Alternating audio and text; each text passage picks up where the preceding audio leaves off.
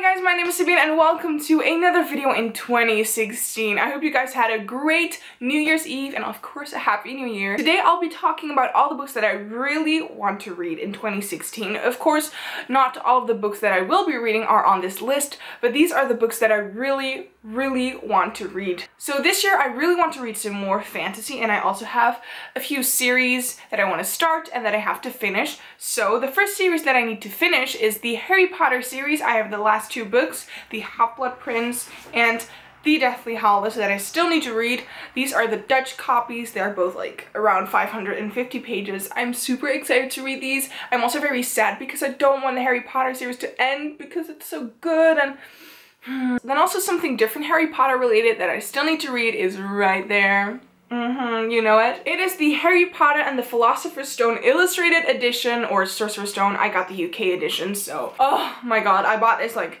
a few months ago. It was super cheap because the retail price was like 40 euros and I got it for 20, so I was super happy.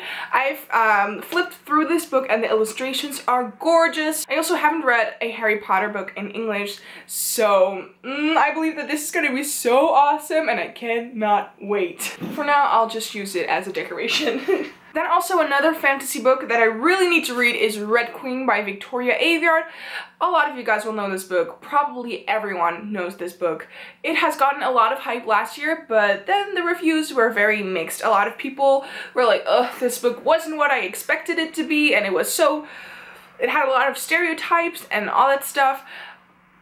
I'll just dive into it without any expectations and we'll see what I think of it. I'm excited to read more fantasy. Then another fantasy book that I really want to read is The Last Olympian by Rick Riordan. This is the 5th book in the Percy Jackson series. I have it right here, but I don't want to take it out of the box set because it's really hard to get out.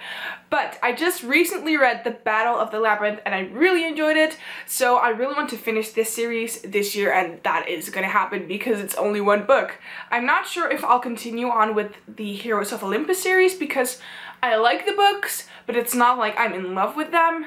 So yeah, we'll see what I'll do with that other series. Then another fantasy book is Heir of Fire by Sarah J. Maas. I read Throne of Glass and Crown of Midnight last year, and I started Heir of Fire during the summer, but I read until page 70 and I didn't understand a thing what was happening.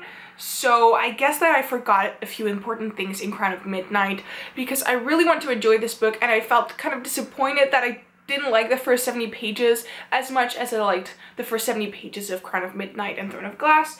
So I just need to reread the last 50 pages of Crown of Midnight and then I'll continue on with this series. I also really want to read Queen of Shadows, which is the 4th book, because until so far, I love this series. It's so epic. The fantasy is awesome. I say awesome a lot, so I'm sorry if you've heard that a lot of times. And I would also like to read a book from Cinda Williams Chima, I guess is her name. So I really want to read The Warrior Heir, or I want to read The Demon King, one of her fantasy series, because they sound really good. I've heard a lot of great things about both of these books. We'll see which one I'll read, but I'm just really excited to read one of her books. Whoa, where? Oh my god. My battery is dying from the lights. I can see it right now.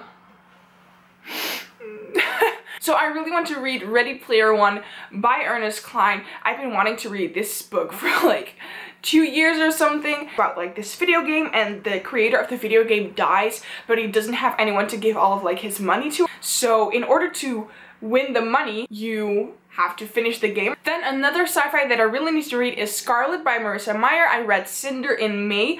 I liked it, didn't love it as much as I thought I would. I'm kind of like, about picking up Scarlet. I've heard a lot of people say that even though they didn't really love Cinder, they did really like this book. So I'm excited to pick this one up. I don't know, I did really like Cinder, so we'll see what I think about Scarlet. Then contemporary, and for contemporary, I really want to read more Colleen Hoover. So I'm not really sure which one I'll pick up next. I have read Maybe Someday, and that's the only book that I've read from her. Colleen Hoover's book was so great. Maybe Someday, I loved it. So I believe that all of her books are super great. I cannot wait to read more. Those are basically all the books that I really want to read this year. As you can see, a lot more fantasy because I just really want to read more fantasy. I will probably have many more books that I really want to read this year, but I don't know. For right now, these are the books that I'm super excited about. So let me know in the comments down below which books you really want to read, because maybe I will be like, oh my god, yeah, that's a really awesome choice too,